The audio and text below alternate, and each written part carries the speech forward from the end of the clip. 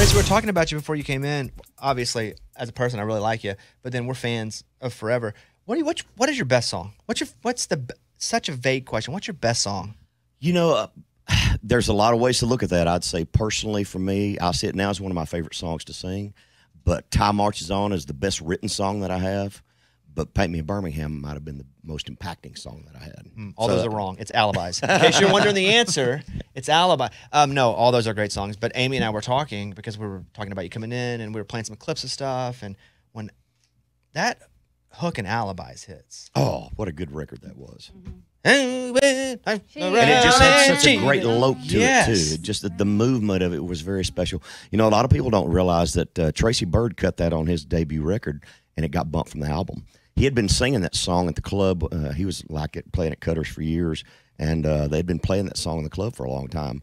And so his fans were mad at me because they thought I stole his song, the people that knew him from back home in Beaumont. So when that song came out, but they didn't hook it. I mean, Stroud just cut a great record on that thing. Did you ever hear his version of it, like the studio version? I never heard it, but he's actually got on stage and sang it with me a few times. Oh, that's cool. Yeah, it's cool. Back in the day, how did fans get mad at you if there wasn't social media to yell? Oh, they just, you know, they're very protective of their artists that they attach to, especially people that had been following him before he got to Nashville. He cut that first record. That fans that went with him way back. But how would you know? Because they couldn't send you a comment on Instagram. Oh, they you send hear you about it though. Okay, the Paul Revere. Because back then I did meet and greets every night. And people would say that to you. Oh yeah, I can't believe you stole his song. That's funny. Yeah. Okay, let's do Time Marches On then. You say best written song. I think that song is like a work of art. If you really look at the message of that song, it's talking about multiple generations of a family. To paint that picture and really get all of that imagery across in 3.5 minutes, Bobby Braddock wrote that by himself. I mean, it's a masterful piece of work. Still kind of holds up. You know how sometimes you go watch a TV show and it doesn't hold up, or there'll be one from like the late 90s. You're like, man, this would still be good today.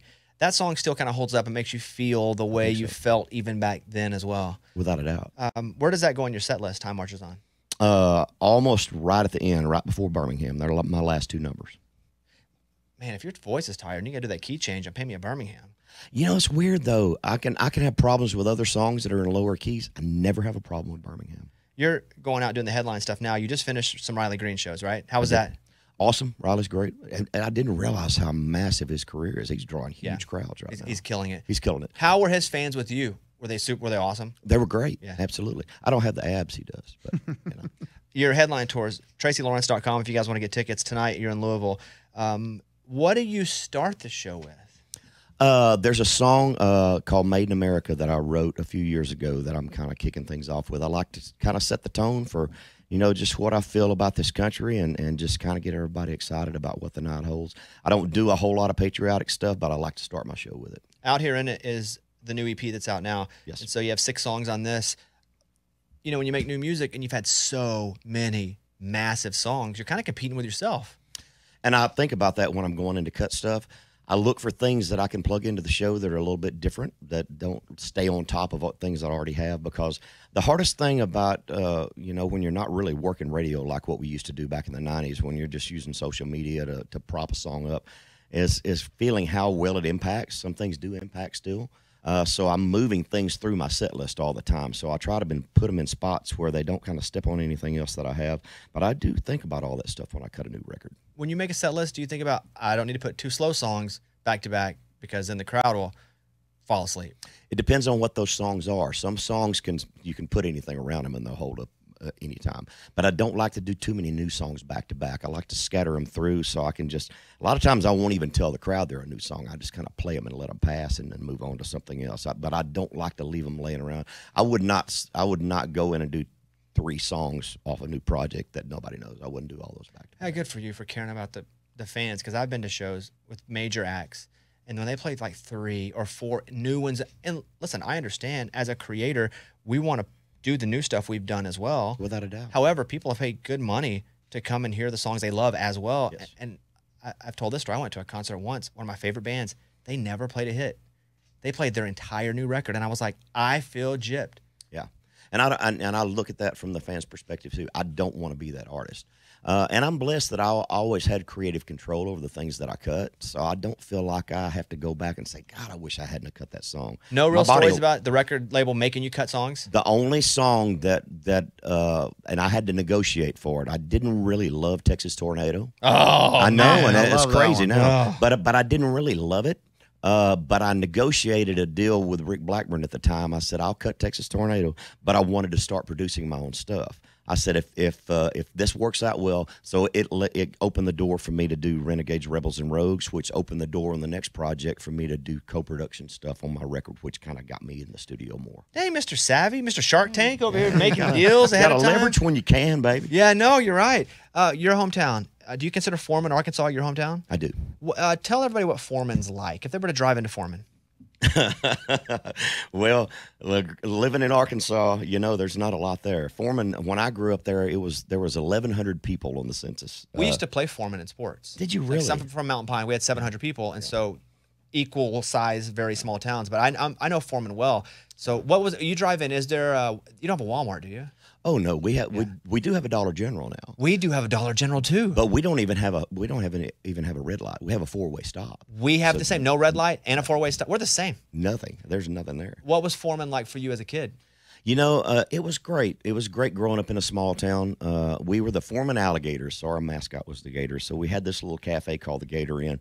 And you would, when you went downtown on the weekends, everybody'd meet at the Gator Inn and say, where are we going to gather up tonight? So we had 3 gravel pits. We had the rice field. We had the Catholic cemetery. So we'd go to these places and build a fire and just kind of hang out and do our thing. So we always picked a different place every weekend where everybody'd go hang out. But there was really nothing else to do. Bad enough, we all started drinking very early. I mean, there's nothing else to do. That's part of the culture. It is. And people that come from big cities that I know now that always lived around a big city, they don't understand going to a field. No. It's because that's all there was. There's nothing else to do. Was going to a field. And we didn't have enough money to ride around all night. I mean, because that was gas. That was gas money. I mean, I might get $5 a weekend. Of course, $5 lasted a lot longer back then too. What kind of jobs did you have back then? I worked pretty much all through high school at a construction company.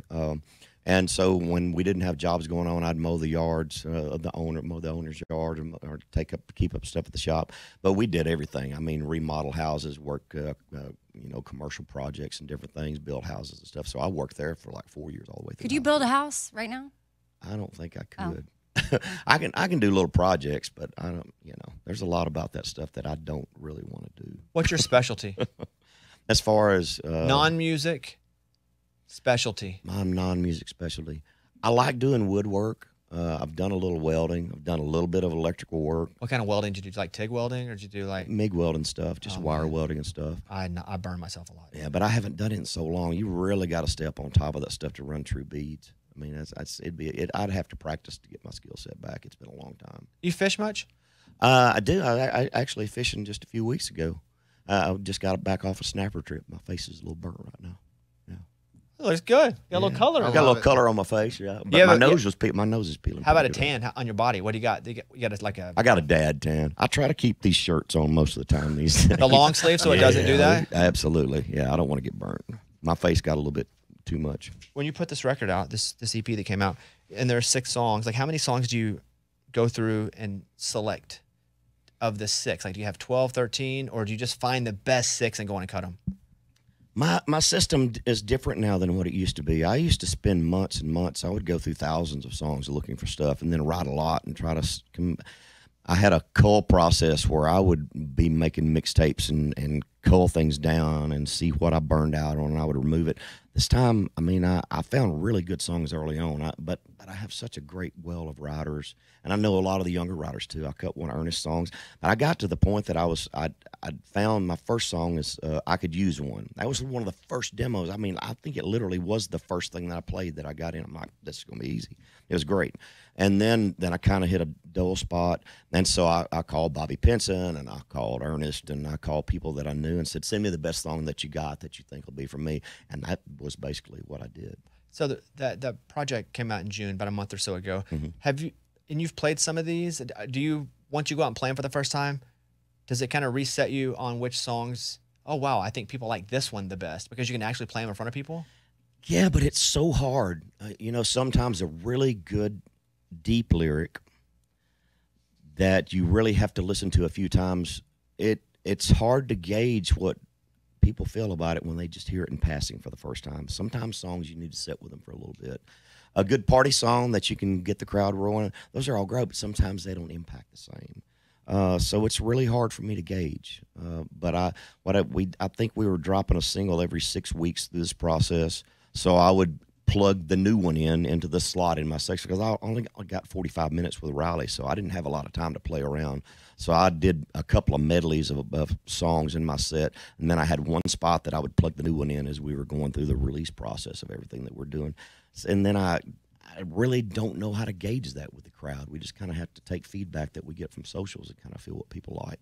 When did you feel like you were good at singing? Was it in church and getting the feedback from? But again, I would sing in church. I was terrible. So I was also getting the positive feedback, but I knew I couldn't be a singer. Yeah. But a lot of church playing and singing, right? Yeah, Early on, yeah. I didn't really like church music that much. It didn't land in the right key for me. There were things about church music that the literal key, like the singing got key. It. It was oftentimes it was a little painful, so I would just do it in a lower register or something. But it was never something that I cared about. Now, when I was in kindergarten, I remember this in my little kindergarten class. I remember for the holidays, the teacher had done 4 or 5 boards, and she broke the class up into little groups where there were 4 or 5 in each one. And we had the parents come in for Parents' Day, and we were singing holiday songs and all this. Well, they put me on every board in kindergarten. Baller. And so I knew I could hear pitch and I could sing in tune when I was very young. But about 12 or 13, I really started getting into Merle Haggard, and George Strait was just coming out. So that was really when I started connecting with it on a true level, where I really started saying, I think I might want to do this for a living. This might be what I want out of life. Could your parents sing, or they play instruments? No, I didn't grow up in that kind of family. I mean, really, there was not a lot of music in our house. Daddy never even listened to the radio in the car. I mean, it was just something that was inside of me. How does a guy from Foreman, Arkansas, ever think he can make it as a national recording artist? I have no idea, because everybody thought I was absolutely insane, and I didn't know. I mean, nobody gets out of Foreman, Arkansas. I mean, especially back then, you don't even know what exists in the world. I just dreamed it. I wanted it so bad. What did you see that made you dream it? Like, what was it where you're like, I want that? Like, was it you're watching TNN? Was it what was it? Just the radio? Yeah, the radio, and when I learned to play a few chords on the guitar, the girls liked the way I sounded. That always has a lot to do with it. I just wanted it so bad. It just seemed to give me an identity. I wasn't a great athlete. I played a little baseball in high school, but I wasn't very big, so I couldn't take the hits in football. And so it gave me something that was different than everybody else had. When you moved to town, who were your musical heroes at that age when you moved to Nashville? You got them tattooed on you? George Strait, George Jones, Keith Whitley, Merle Haggard. And how many of them did you get to spend time with? Every one of them but Keith. Keith died the year before I came to town. So, like, did you get to know Lori at all? Oh, yeah, Lori and I are very close. And her kids. Lori Morgan, by the way, sorry. So, as close as you could have? Oh, absolutely. Yeah. And Keith was a big inspiration for me. But I spent the most time with Jones. I was a bigger Haggard fan than I was with Jones, but Jones was the first tour that I was on in 92 when I went out with Jones for a couple of years. And I got very close to George. Was he crazy? Was he wild and crazy then, or has that calmed down?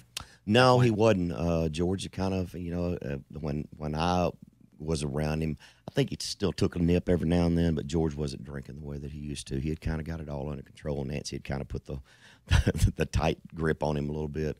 But, I mean, he was a sweet old grandfather to me. I spent a lot of time with George. One of my favorite memories, it was about 3 years before George passed.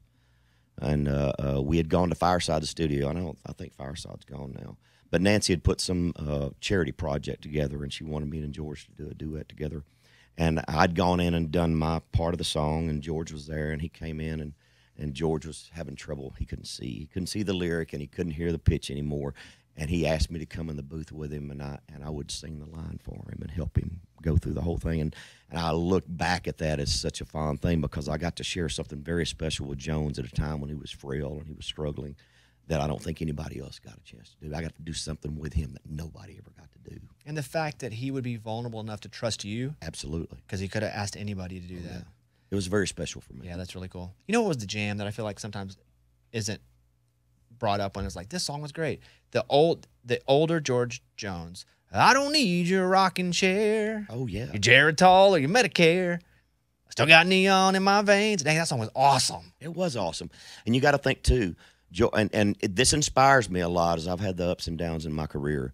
You know, George, at that time in the early 90s when everything was taking off, the young country movement was hitting. Radio stations were changing formats. You had, in 89, you had, Garth and Chestnut and Alan Jackson and Travis Tritt and Vince Gill, and you had that whole barrage, and it was new. Everything was changing. I came to town right after that. And so you had all these guys like Waylon and Merle and all that. They were angry that all of a sudden they'd been on the charts for 30 or 40 years, and now they were getting the records played, and they were mad. And they were mad at us. I mean, they blamed all of us for it. And I saw George take a different perspective. I saw George cut rocking chair, and I saw him take me on tour and Mark Chestnut on tour. And I got to spend time with him, and he looked at it from a completely different perspective. And he had a whole nother career at that time that none of the rest of them really did. And it made me realize that sometimes you just got to get out of your own way and realize that things change. You can either grab a hold and be a part of it, or you can just get out of the way. And what's amazing about what you just said, and it's not exactly the same because George was older than you are now, but you're talking about Ernest and these guys. Absolutely. You're doing the same thing. Absolutely. The podcasts and the things that I do to build relationships with all of these younger artists, I'm putting myself in a situation where I can have relationships with this generation of artists that I wouldn't have any other way. And I treasure it. I love it. I've made a lot of friends that way. I'm not put off by it, and I'm not jealous of it. I'm proud for their success. And they're having success that we never had. I mean, it's amazing how big our format is now. I'm going to show you a picture here. This is you and a very, very, very young Jason Aldean. Oh, yeah. What the heck is this picture? He looks 12. Do you? You probably don't remember the pic taking it. But I mean, what was this even doing? Do you know what he was doing? I know. He was a huge fan of mine. He's told me meet and greet. Probably. That's crazy. And he's told me that he had my poster on his wall when he was in high school. I was like, dude, I had Farrah Fawcett on my wall. I don't know what's wrong with you. There's a picture of you and George that it pulled off. Yeah. Do you know when this was? Because it could have been at any point. You know, that jacket right there is from the tour because it's got the Red Man Tobacco logo on it. So that would have been 92 somewhere. And I used to give him, hell about that jacket. He always wore those jackets with that fringe on them. And I love to give him a hard time about his wardrobe selections. So everybody go to a Tracy show, tracylawrence.com. And he's got, I have your whole tour schedule. You're on the road doing a bunch of shows. Yeah, we work a lot. Yeah. I know you work a lot. Do you enjoy it? Do you I do. I've learned over the years. I've taken a lot more time off this year than I have in the past. I mean, I took several weeks. So I'll try to take a week off every month or 6 weeks. I don't do what? Go to the beach house, go on vacation with the fans. With my wife. With the fans? With the fans. That's a party right there. Let's go. Yeah, let's don't do that. But I've started traveling more. I mean, we've taken a couple of trips to Italy with the kids, and I'm trying to spend more time in Europe, and we're just doing. I'm taking time for my family because I neglected a lot when they were younger. I missed a lot of birthdays, a lot of dance recitals, a lot of t-ball. I missed a lot of that. I'm trying to spend more time, slowing the pace down a little bit. I really don't want to run that hard like I used to. Isn't traveling odd in that we grew up very similarly? You didn't go out of the state, much less out of the country. I was always scared to death by what I'd see on TV. Oh, yeah. And now that I've gotten older and have had a pretty successful career, I've gone to a few places. And it is like bizarre and amazing, but I was never in that let's travel, have vacations culture, which I am now. And I'm kind of jealous I didn't get to do it, but I'm also like a 12-year-old when I go places now where I'm like, this is great. Like we went to Italy. I was like, I can't believe I'm in another country. I love it. Isn't it wild? Awesome. Yeah. And I thought it was like, that's like places you go in movies. But like traveling is weird and people are awesome.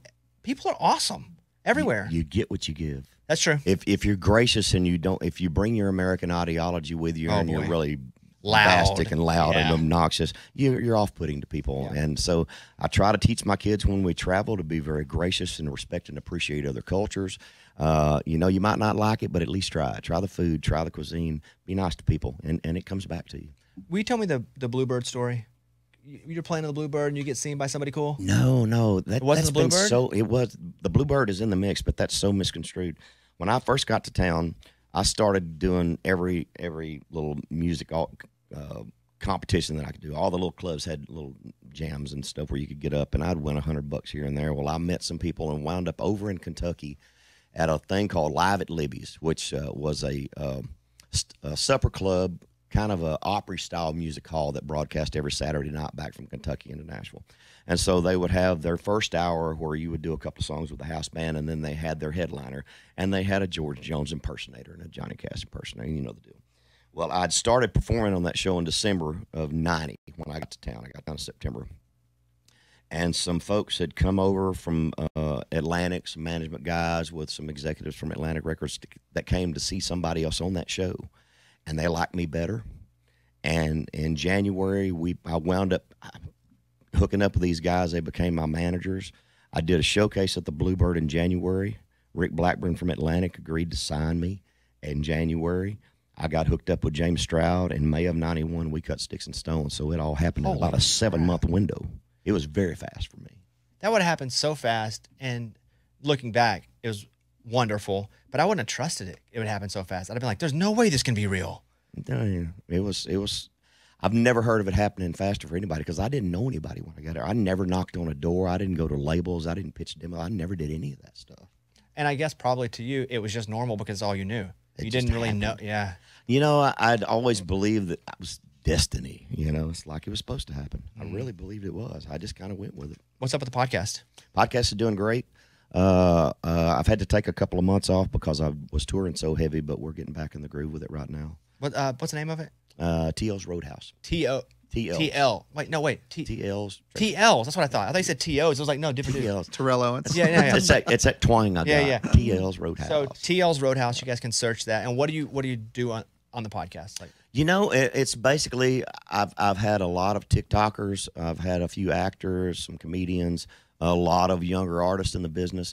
And my whole premise is really just to find the common ground that we share. You know, even though we all are very passionate, we have a lot of the same likes, but there's a lot of difference between all of us, and every journey is different for everybody that comes to town. We all take a different path. So it's just a conversation about trying to find the things that we have in common and the things that make us different. But it's been very good. It's been very entertaining for me. I enjoy talking to new people. where do you record it? I've been doing it in the front lounge of my bus. That's cool. And I've done some I've of seen them the on the videos. road. I've done some of it on the road, but it's easier when I have a bus pad where I park all my coaches and all my stuff there at the house. So it's easier when I can set everything up and do 2 days at a time, and I'll do 4 or 5 artists in 2 days because I have to pack everything back up. When we do a podcast, I have to set everything up every time. You enjoy that? I do. That's cool. I like it a lot. It's Make cool. any money on that yet? No. We need to talk, Tracy. We need to talk. Yeah. So check out the podcast. The music's been out for a month or so. And then TracyLawrence.com and go watch Tracy do a show. Please. Yeah, Tracy's awesome. Okay. You're a Razorback fan? I am. Yeah. Baseball season was hard this year. I know you. I'm just setting it up here. I'm also a massive Razorback fan. Baseball, that sucked. It was terrible. It's been a rough year. All the way around. It's rough all the way around. So I have a few friends that are Razorback fans.